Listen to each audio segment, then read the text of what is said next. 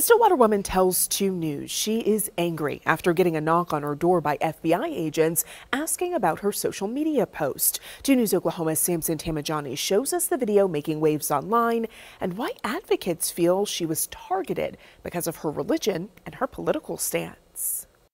So it's kind of weird that you want to come talk to me about me exercising my freedom of speech. We do this every day, all day long, talk to people. Political lecturer and Stillwater resident Rolla Abdeljawad says these 3 people in plainclothes presented themselves as FBI agents at her home March 19th. She refuses to answer questions without her lawyer and repeatedly asks to see their badges until they leave moments later. Are you going to show me your credentials or no?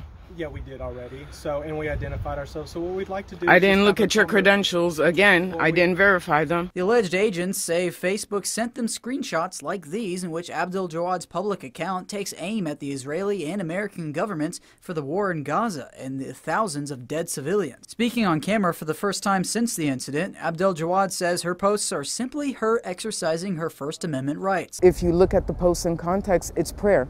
They're prayers against the evildoers. 13,500 children, estimated at the low, have been murdered. But your posts are not in any way an endorsement of any particular terrorist group or No, of course action? not. No, of course not. No.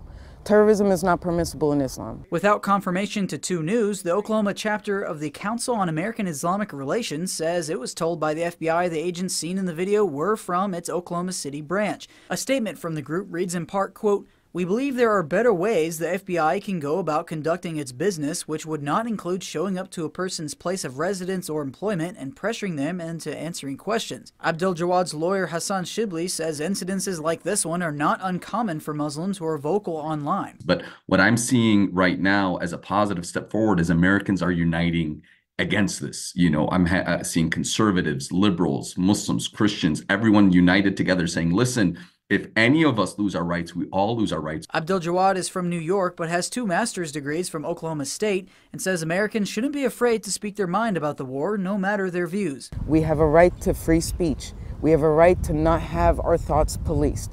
Do not back down. Speak up, speak justly, speak truthfully, and speak clearly. In Stillwater, Samson Tamijani, 2 News, Oklahoma.